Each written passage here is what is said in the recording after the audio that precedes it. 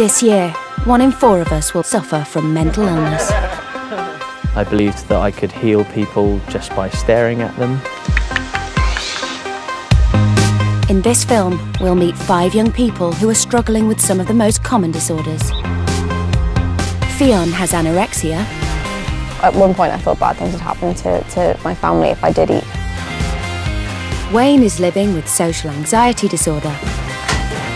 I'm fearful that I'll be shamed in public, not being able to get to the toilet on time. And David suffers from OCD.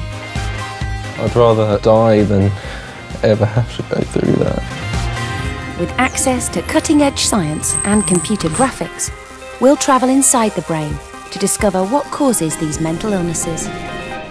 Feeling quite anxious at the moment. Explore how our bodies react when we panic or lose touch with reality.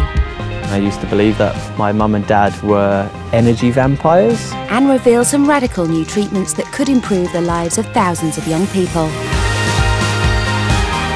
This is the inside story of how mental illness works.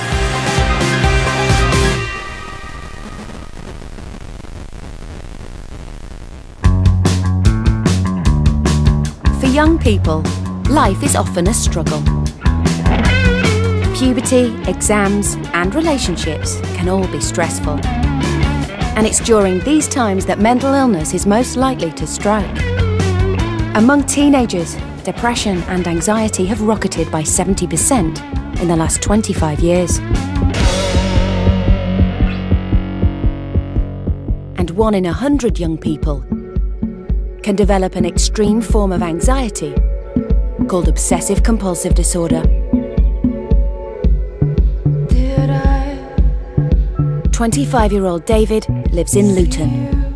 He's been living with OCD since he was 13, a common age for the condition to strike in men. I've been diagnosed with severe obsessive-compulsive disorder, and it's a really horrible mental sensation. I've lost friends because of it. It's affected my work, it's affected my health, my relationships with family, everything. Sufferers experience obsessions that force them to repeat behaviours which they feel will reduce their anxiety. But OCD is not only about endlessly washing hands or checking locks. Many are haunted by intrusive and irrational thoughts.